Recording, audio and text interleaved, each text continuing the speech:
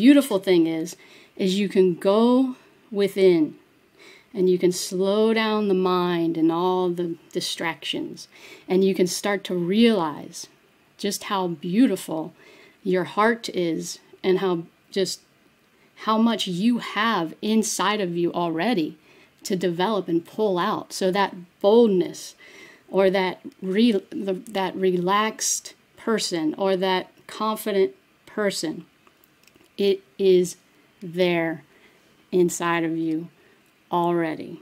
So what do you want? Think of that word, and I want you to begin to meditate on that quality. Or you can even go to the value. You can even go to the higher value, peace. Okay? You can go to the quality, boldness. Okay? Assertiveness. Just focus quietly on that word. And I want you to begin to form an image of what that quality represents for you. What is assertiveness? Who are you with this assertiveness? Or whatever quality you are working on. What does it look like? And if you go to a memory in your past, that is perfectly fine. That might happen.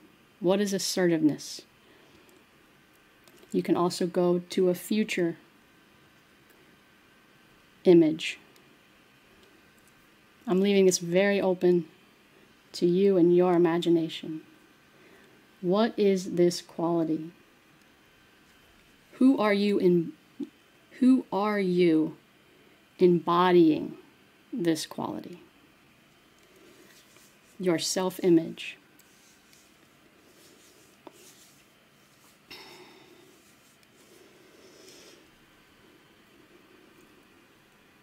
We talk about visualization is not just seeing yourself or seeing this scene or seeing this representation of this quality, but it's also using all the senses that make sense, that makes sense to you. Maybe you hear something.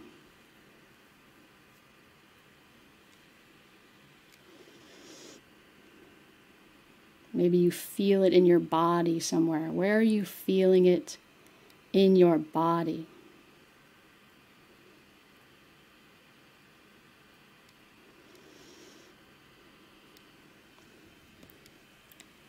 And feel into how good it feels, how powerful it feels to have this quality right now. What does that feel like?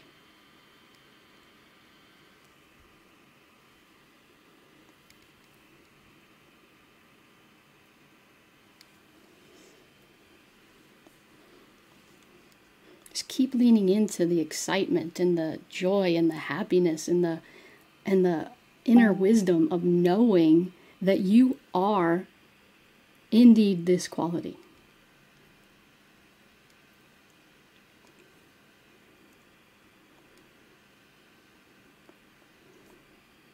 Feel into that.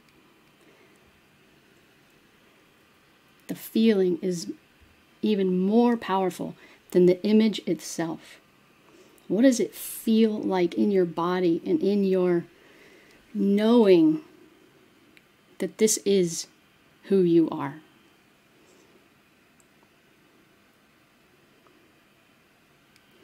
It is who you are now, it is who you are in your future, and it is who you were before, because it is already finished.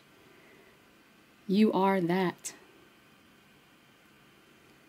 And how good does that feel to know that?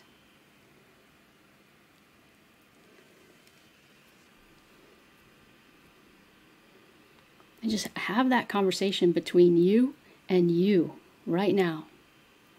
I am that. Have that conversation.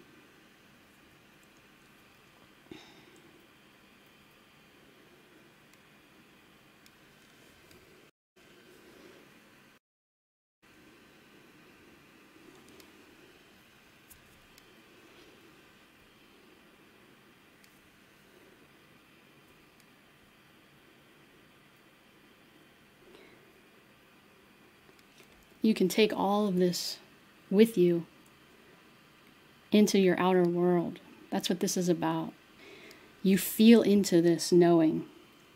You feel into these inner resources that are alive, waiting for you to explore them and bring them out into the world. This finished creation, waiting for you to come in and bring out that assertiveness, bring out that boldness, bring out that peace, that love, that joy that is you, waiting for you. It is who you are. You are love itself. You are more than these tools that create our self-image. You are peace. You are love. You are bold. You are free. Isn't it wonderful to know that?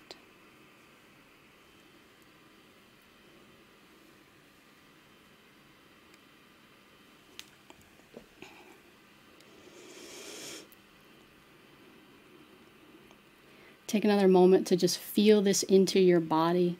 Feel this into your heart. See if you feel it anywhere in particular on your body, because I want you to take this with you when we come back to now. I want you to take something with you, a trigger, place it in your heart, place it somewhere that makes sense to you, where you can access this quality or this knowing at any time in the day-to-day life. You can take a moment and remember and know and tap into it. So do that now. Breathe it in. Take a deep breath in. Breathe it in. Breathe in that quality. Breathe in that value. Breathe in that self-image.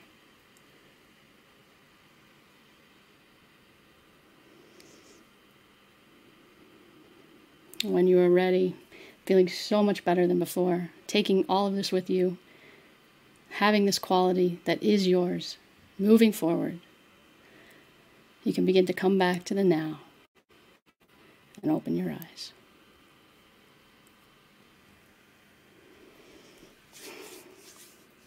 How are we doing, everybody?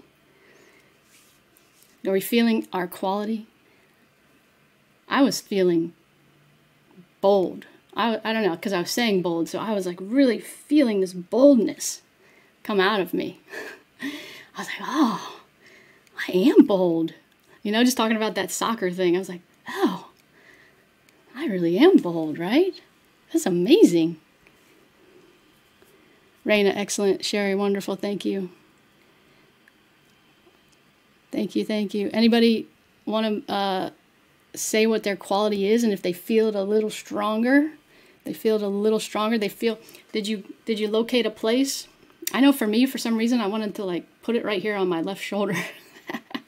My boldness right here on my left shoulder. It's weird. Our imaginations are weird. You can't really, you just got to go with it. You never know what is going to come out of your imagination. It is the absolute most fascinating thing I've ever experienced, getting into this stuff. So good. My quality is powerful. I recently drastically changed my life following my dream, and it's been a little deflating, bringing back the power I used to feel. Solar plexus. Okay, Ginger. Yeah, it's you know, going into the unknown can be scary. You know, taking a new path can be scary.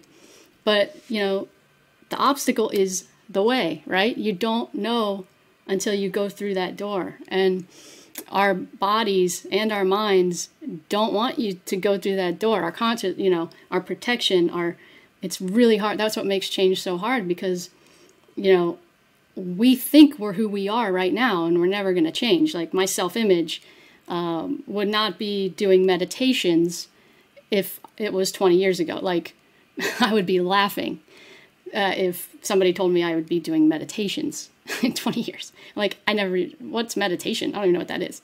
I mean, so, but you let go, and you let God, is the saying, right? You let go, you let God. You go within, you create this world that you want to create.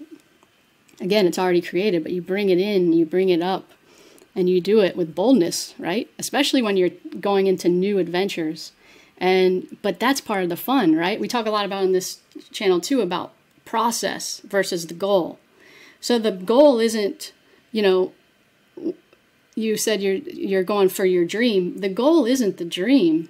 The goal is the outcome might be getting the dream, but the journey is life.